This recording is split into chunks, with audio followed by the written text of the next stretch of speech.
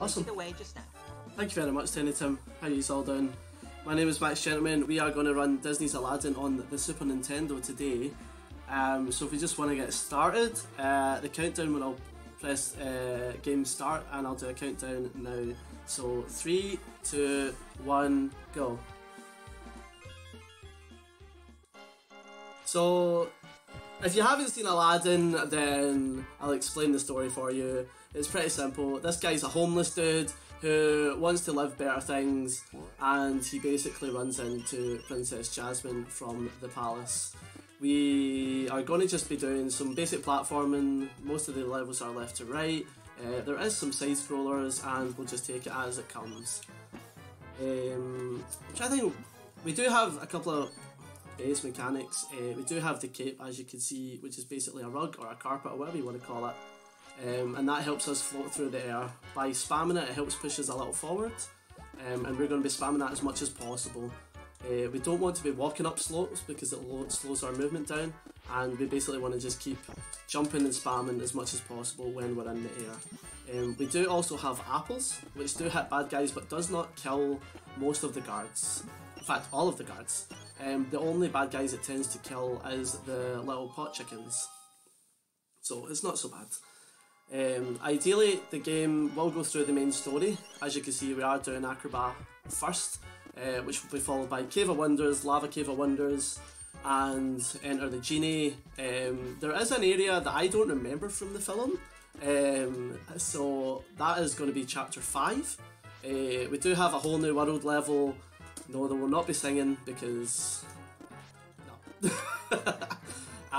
And then there'll be the palace in the end where we will take on Jafar in regular form and snake form. So it's going to be really, really good, really fun and really simple. If you are interested in speedrunning Aladdin after this run, there is loads of resources on the speedrun leaderboard.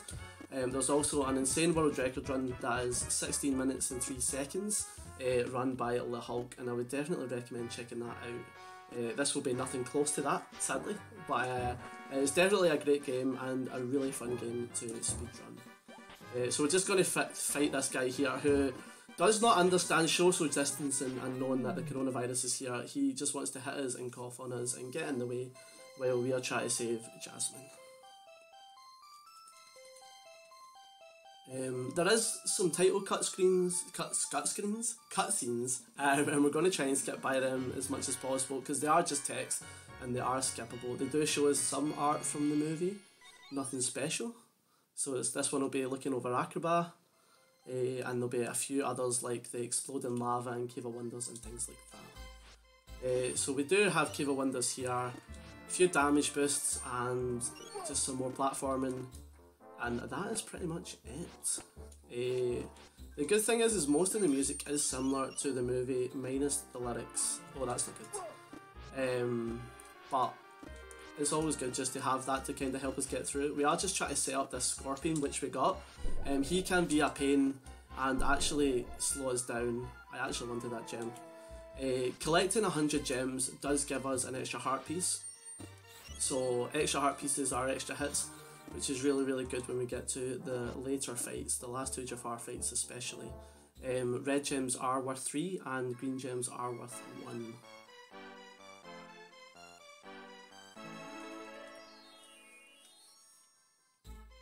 I should actually mention there that if we sprung the cutscene where Rug was going to come up and Abu was off screen, he would actually change from running to walking, which is a reason why I didn't trigger the magic carpet spawning straight away, because Abu would actually continue to run off screen to catch up with us. So it's kind of good to mention that. There is a really insane damage boost you can do here off those spikes to actually go through that pillar. However, if you mess up, you fall through the logs into the water, which is instant death, there's no recovery. So I'm not going to do that because I am terrible at it. And as much as I'm all up for taking a risk, I actually need my lives to be safe for Chapter 4 so that I can get a pattern set by the genie through obstacles. So we're kind of going to play safe there. I hope everyone can hear me okay. My throat is a bit gubbed. I'm on the strepsils, try to play it cool, but I'm in a lot of pain.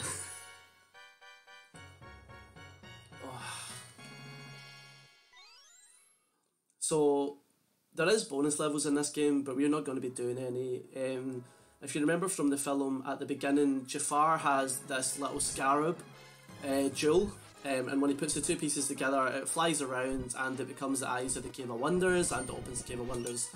In levels, you can find the scarab in chests, and it opens the bonus level and it gives you additional heart pieces, additional lives, continues, and all that sort of stuff. It's a pretty cool layout.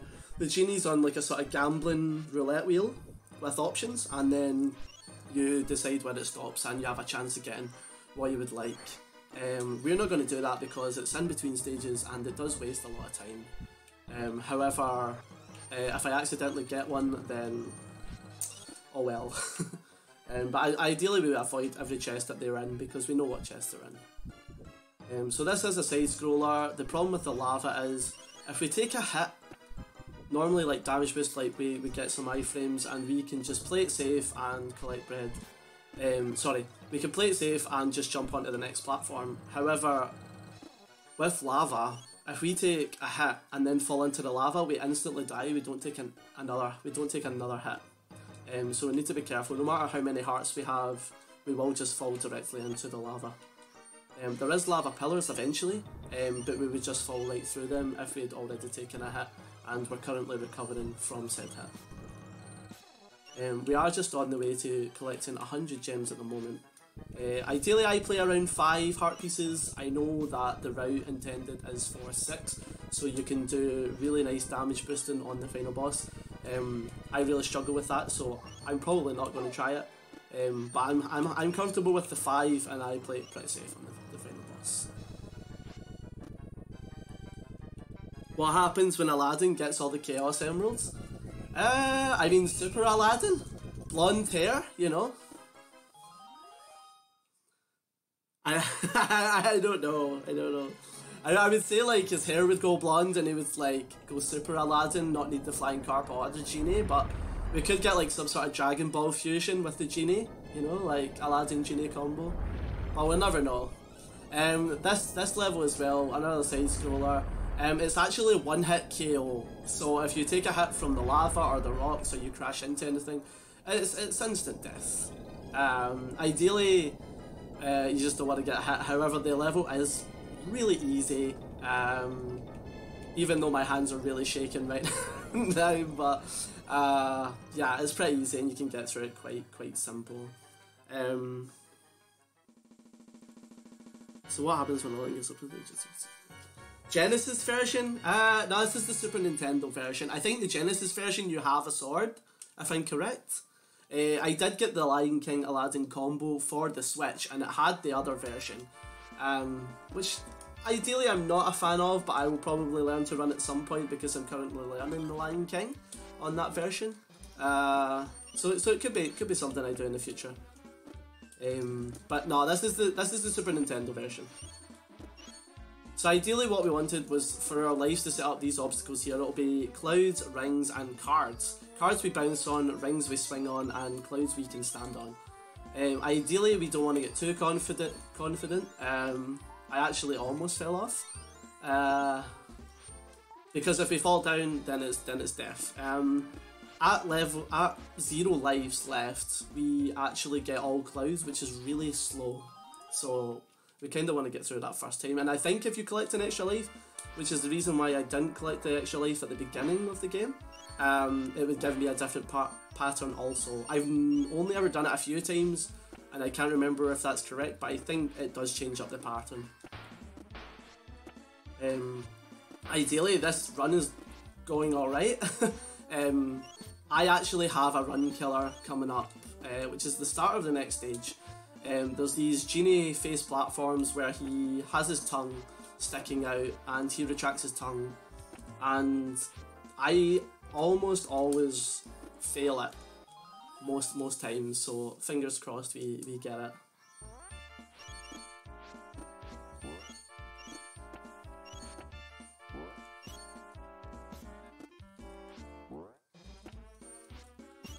Oh no! I knew I was gonna fail it. But it's okay because that was the last one. I did miss the backup as well. Like I came down too low, and when the pot chicken is high enough, you can actually reach the platform I was reaching for. So it's unfortunate, but we did save it. This is actually my favourite stage, even though it's the one I die on the most. So it's not so bad.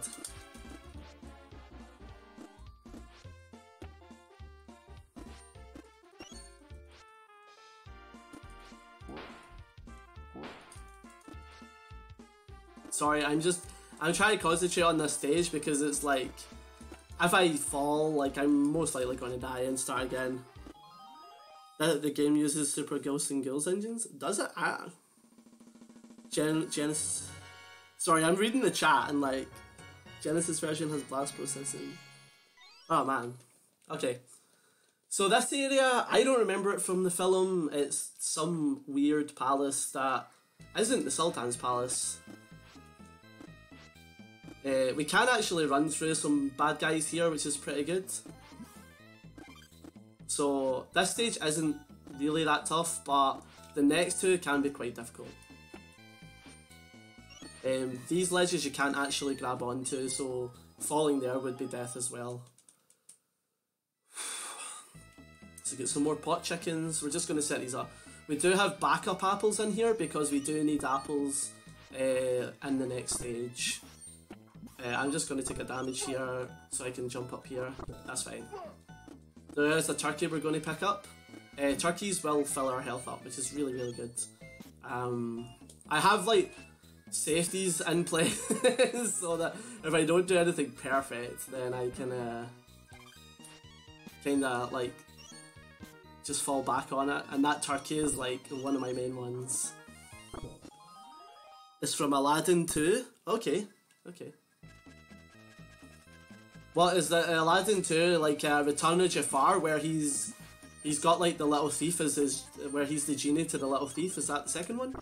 I know King of Thieves is the third one.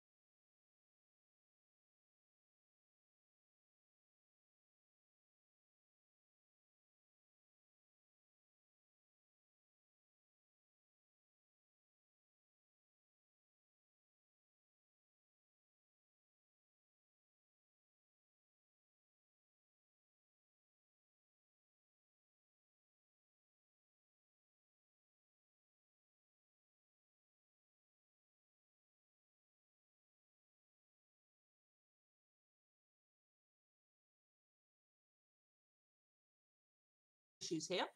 Sorry, no worries. So if you pause just now, and then we'll a frozen feed here. So yeah, no worries at all. Is it something on my end or? No, I don't believe so. We're just trying to get it sorted right. Okay, I think we've fixed it. Yep. Okay, hang on a second. I'm just going to wait see if it comes back. I think it's okay now. Right. I'll count you in. Well, the time is still going, so just restart. Yeah, no, just carry on from where you're going. Yeah. Yeah, no worries. That's cool. No worries. Oh Sorry well, about that. it's okay. They missed my most hated stage, so I'm cool with that.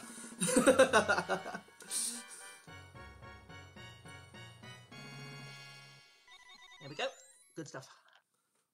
This is where I pretend that I sang the song, you know, the whole time.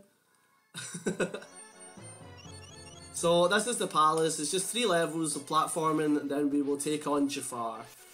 There is a quick kill for Jafar phase 1. It is quite difficult. I fail it a lot, but we will attempt it. So fingers crossed we do get that. We are going to take a damage boost. So the spike damage boost I told you makes us go through a spike, like a pillar earlier on. We use it to go through that platform, and it's not that difficult. Like, you literally take a damage, stand up, and proceed to move forward. As far as the spike on the log, I don't really know how that one works, and I really struggle with it. I'm actually quite happy I didn't get hit by that skull, because I normally do.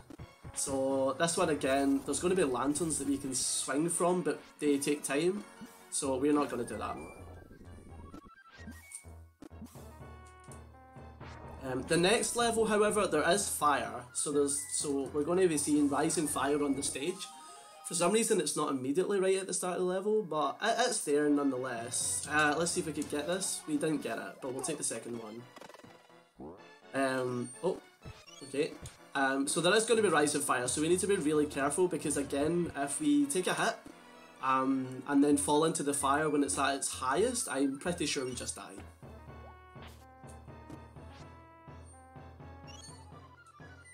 Oh, so I'm going to try and get through here.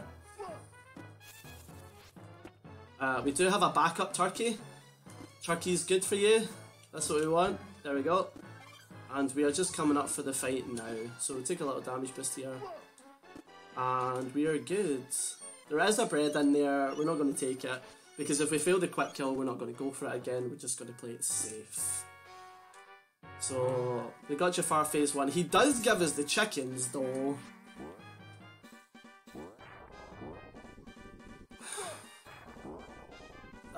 I'm not gonna get it. I was one hit short.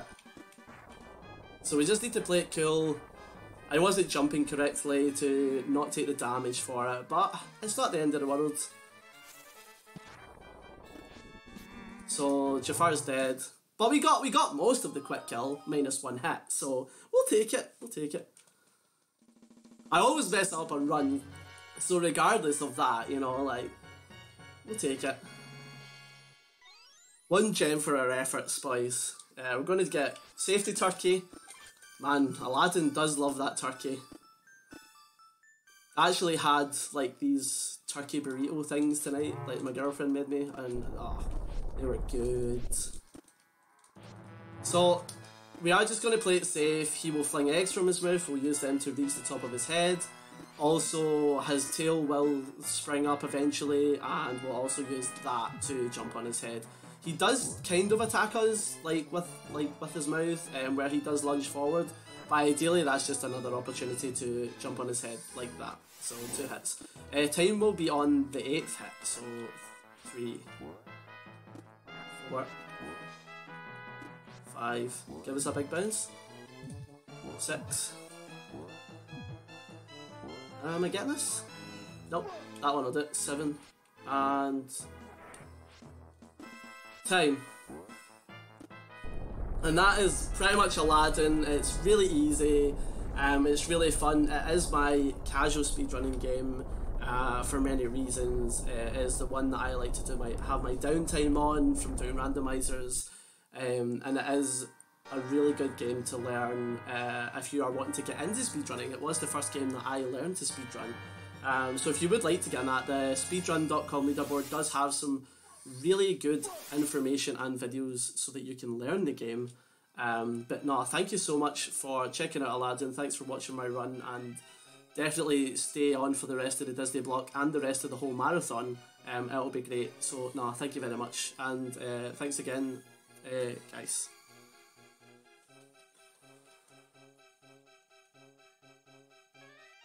Thank you very much for the run, Max. It's really appreciated there. No worries, no worries.